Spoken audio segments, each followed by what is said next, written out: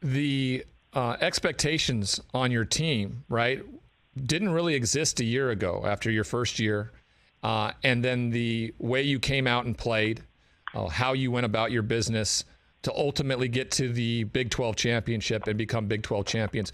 What has that done for not only for the coaching staff, but for these players in terms of confidence and expectation on a year that we're about to, tread into? I think it, just from last year's path, it shows that you don't have to be an a-hole to win. That you don't have to,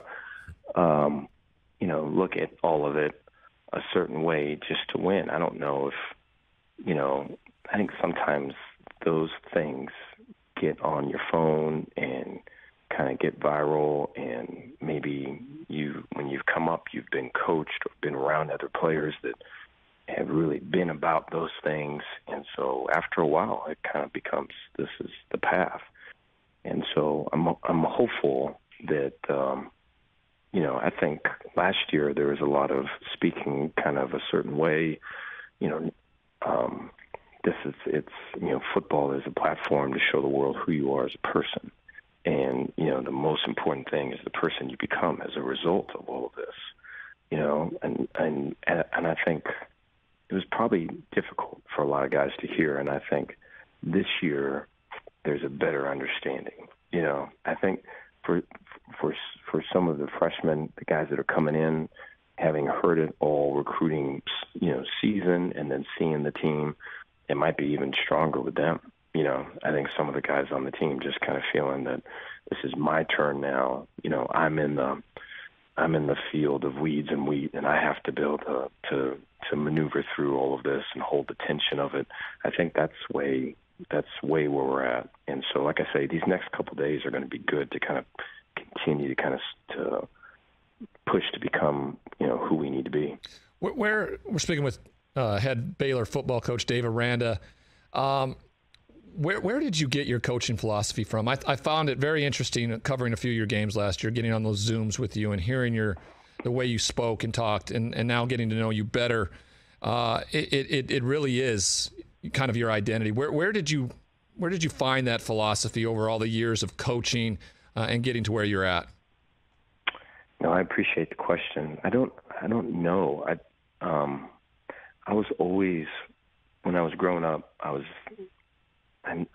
not really into reading or books or education, I guess.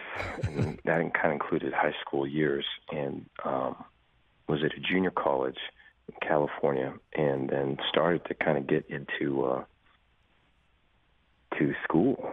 And it just became so much easier when you read your books and studied and did all the things. And then I became a philosophy major, and then started to study religion and faith and reason and sports psychology.